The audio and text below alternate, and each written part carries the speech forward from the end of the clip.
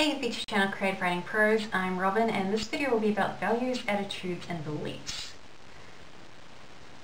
First let's get the boring definitions out of the way. There's going to be 3 of them, but you may as well, otherwise I feel like I'm not teaching you properly. So the definition of values is the regard of something that is held to deserve the importance, worth or usefulness of something, or principles or standards of behavior, one's judgment of importance in life. One's judgment of what is important in life. Definition of attitudes,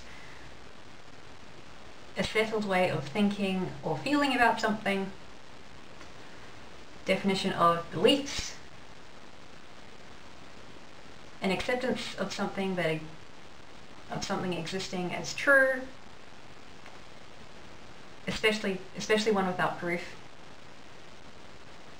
Or trust, faith, or confidence in someone or something. You, the writer, can express your values, attitudes, and beliefs in your writing as long as they're not too controversial, otherwise you might get into trouble.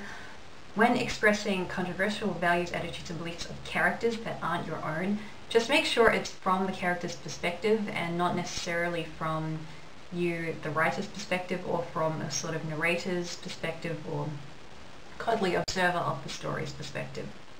When it comes to planning values and attitudes in your writing, I don't recommend focusing on that too much as opposed to the plot. Once the plot fleshes itself out, you'll soon find the values, attitudes, and beliefs in the story.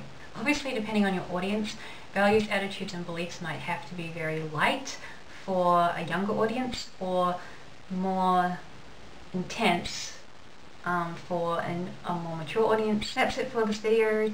I hope you got something out of it. Feel free to like this video and share it, and also feel free to subscribe to my channel if you haven't already. Feel free to check me out on Facebook and Twitter. Links in the description. Keep being creative.